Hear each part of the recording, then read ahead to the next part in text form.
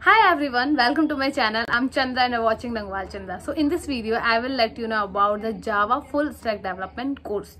कि इसमें क्या क्या टूल्स आपको आने चाहिए, क्या क्या टेक्नोलॉजीज आनी चाहिए और क्या क्या चीज आपको लर्न करने की जरूरत है.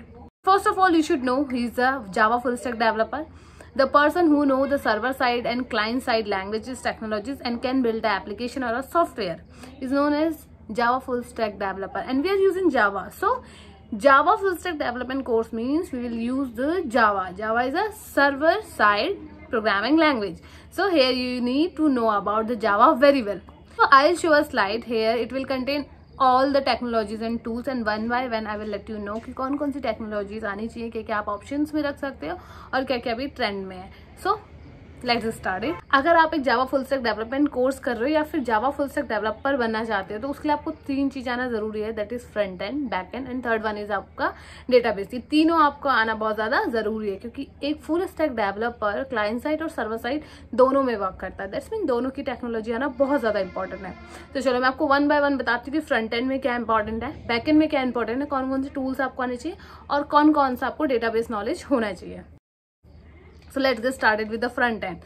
तो फ्रंट एंड में देखिए सबसे पहले आपको HTML, CSS, जावास्क्रिप्ट आनी चाहिए. ये बहुत ज्यादा बेसिक है क्योंकि HTML, CSS और जावास्क्रिप्ट से आप बेसिक स्ट्रक्चर बना सकते हो जो कि यूजर को देखता है. तो you should know about the basics of HTML, CSS and JavaScript. Now JavaScript के बाद आपको एंगुलर, रिएक्ट जेएस या व्यू जेएस, इसमें से कोई एक फ्रंट एंड फ्रेमवर्क आना जरूरी है. Yes right now angular and react JS की बहुत ज्यादा डिमांड है मार्केट में.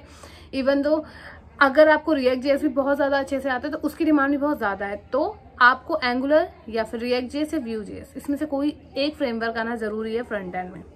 नाउ इसके लिए आप कौन सा आईडीएन एडिटर यूज कर सकते हो? VS code. वैसे बहुत सारे नंबर ऑफ एडिटर है, आप किसी को भी यूज कर सकते हो, बट VS कोड एक बहुत ज्यादा अच्छा एडिटर है जो मैंने पर्सनली भी यूज किया, बहुत यूजर फ्रेंडली है. तो आप VS कोड को यूज कर सकते हो. It is very free for the development for right now. This is a beginning place के लिए अगर आप यूज करना चाहते हो तो आप VS कोड को यूज कर सकते हो. Now let's come forward to the back and technologies. What are the technology you should know in the back and? So for the backend you should know core Java. Now I'm talking about core Java. core Java में आपको core Java के basics आने चाहिए, जैसे कि आपका oops concept आपको बहुत अच्छे से आना चाहिए, इनहेरिटेंस आना चाहिए, कलेक्शन अच्छे से आना चाहिए, कहाँ पे क्या यूज होना है. अगर आपका core Java स्ट्रॉन्ग है तो यस आगे की चीज आपके बहुत ज्यादा सिंपल होंगी. पर अगर आप बैकएंड में हो तो सबसे पहले अपना core Java स्ट्रॉन्ग करो. For moving ahead, if you are preparing for gate and EAC, so guys Unacademy combat scholarship test आ रहा है जो कि आप भर सकते हैं, जिसमें आपको एक अच्छी स्कॉलरशिप प्रोवाइड होगी. No matter you are from ME, CE, CS, EN, EAC, आप इसमें पार्टिसिपेट कर सकते हैं. अच्छा मार्क्स ला करके आप अच्छी स्कॉलरशिप ले सकते हैं ताकि आपकी गेट एंड EAC की प्रिपरेशन काफी अच्छे से हो. जो डेट आपकी एग्जामिनेशन की वो October 31 ऑफ मॉर्निंग 11 AM पे है. आपको यहाँ पे जो क्वेश्चंस मिलने वाले हो वो चैलेंजिंग क्वेश्चंस मिलेंगे. जिसका लेवल होगा वो एग्जैक्ट क्वेश्चन से मीट करेगा जो एग्जैक्टली क्वेश्चंस आपके प्रिपरेशन में आते हैं या पेपर में आते हैं. तो you will get to know कि आपकी प्रिपरेशन कहाँ तक है, किस लेवल तक है. लाइव चैट पे आप देख सकते हैं कि आप दूसरों के कंपेरिजन में आपकी प्रिपरेशन कितनी है, जो आपको हेल्प करेगा आपकी प्रिपरेशन को बिल्डअप करने में. And it will very good for you. It will be life to complete with the best. And अगर कोई भी इश्यूज है या फिर कोई भी आपको क्वेश्चंस में क्वेरीज है तो यस आप लाइव वीडियोस में उससे पूछ सकते हैं, उसके आंसर्स ले सकते हैं इंडिया के टॉप एजुकेटर से. If I am talking about the competition format, इसका फॉर्मेट गाइस क्या है, 20 क्वेश्चन आपको मिलना है जो आपको 60 मिनट में कंप्लीट करने हैं. अनदर थिंग इज की अगर आप ME, CE और EAC और CSIT से तो यस आप इस फॉर्म को भर सकते हैं, आप इसमें इनरोल कर सकते हैं इजीली. और रिलेटिव आपको स्कोर करना है. प्लस वन थिंग आपको बहुत अच्छे से ध्यान देनी है कि based on speed and accuracy you will get your score. आपकी स्पीड यहाँ पे मैटर करती है कि कितनी जल्दी आप क्वेश्चंस का आंसर दे रहे हैं. अनदर थिंग इज कि यहाँ पे आपको मिलने वाला, अगर आपकी रैंक काफी अच्छी है, अगर आपकी रैंक 1 से 3 में है तो कॉम्प्लीमेंट्री अनअकैडमी प्लस सब्सक्रिप्शन आपको मिलेगा 1 साल के लिए. अगर आपकी रैंक है 4 to 10 तो आपको 75% ऑफ मिलेगा. अगर आपकी रैंक है 11 to 50 तो आपको 50% ऑफ मिलेगा. और अगर आपकी रैंक है 51 to 100 तो आपको यहाँ पे 25% ऑफ मिलेगा. सीधा सिंपल सा तरीका एनरोल कैसे करना है, आपको गूगल पे जाके लिखना है Unacademy gate combat form, then आपको एनरोल करना है. लिंक मैंने आपको डिस्क्रिप्शन में डायरेक्ट लिंक से भी कर सकते हो.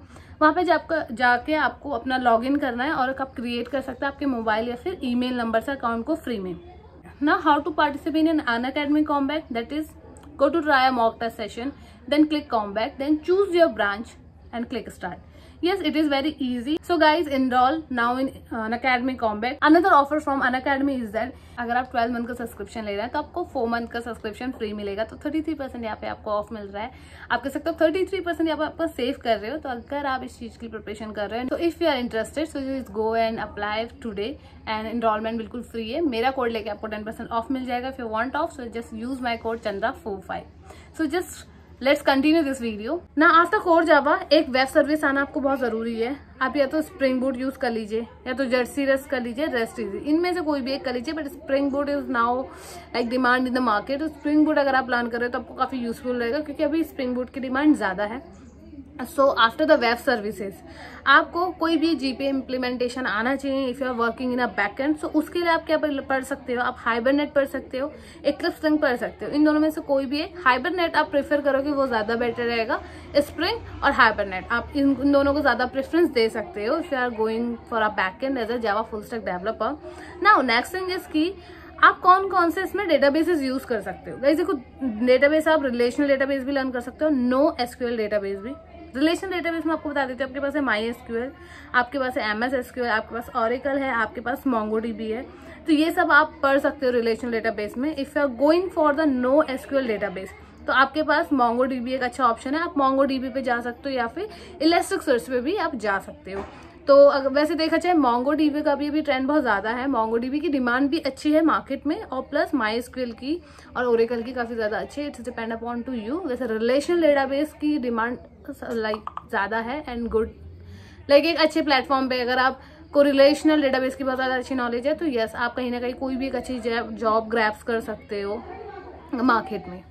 सो नाउ हमने बात कर ली फ्रंट एंड की, बैक एंड की और आपके रिलेशनल डेटाबेस की। नाउ कौन कौन से टूल्स आप यहाँ पे यूज कर सकते हो। अगर टूल्स की बात करूँ तो गाइज आप यहाँ पे गिट यूज कर सकते हो या फिर आप इक्लिप्स यूज कर सकते हो, डॉकर यूज कर सकते हो, जेनकिंस यूज कर सकते हो।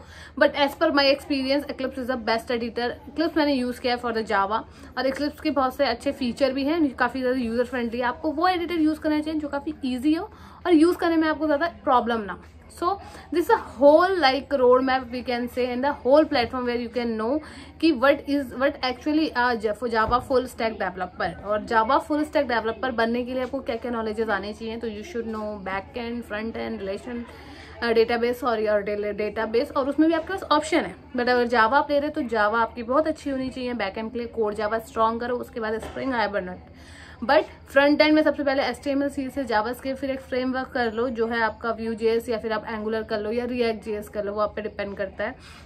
प्लस वन मोर थिंग मैं आपको बताना चाहती हूँ, इन द बैकएंड अगर आप बैकएंड में वर्क कर रहे हैं तो जीपीए इम्प्लीमेंटेशन के बाद गाइज आपको एक स्प्रिंग सिक्योरिटी आना जरूरी है। It is useful for the security features. Exactly, it is used for the security features of your application and the software। क्योंकि कहीं ना कहीं जब आप इतना सारा वर्क करोगे you should know or you should think about the security of your application and the software। So that's why you should know about the Spring security very well। तो this is all about the Java full stack developer technologies. आपको क्या क्या आनी चाहिए तो इसको आप follow कर सकते हो इस बात को, और इसकी ना एक एक करके आप स्टेप बाय स्टेप प्रैक्टिस कर सकते हो। पहले आप फ्रंट एंड कंप्लीट करो, देन आप बैक एंड, उसके बाद आप डेटाबेस में जाओ। क्योंकि अगर आप ऐसे करोगे तो ज्यादा इजी रहेगा। अगर आप फ्रंट एंड, बैक एंड और रिलेशन डेटाबेस या डेटाबेस मैनेजमेंट सिस्टम इकट्ठा करोगे तो कहीं ना कहीं वो मैशअप होगा। तो start learning from step by step from front end, back and and relational database. और अगर आपको कोई भी एडिटर यूज करना है तो आप इक्लिप्स यूज कर सकते हो, VS कोड यूज कर सकते हो, कोई भी एडिटर यूज कर सकते हो जो आपको लगता है कि yes this is comfortable and you can do work here very well.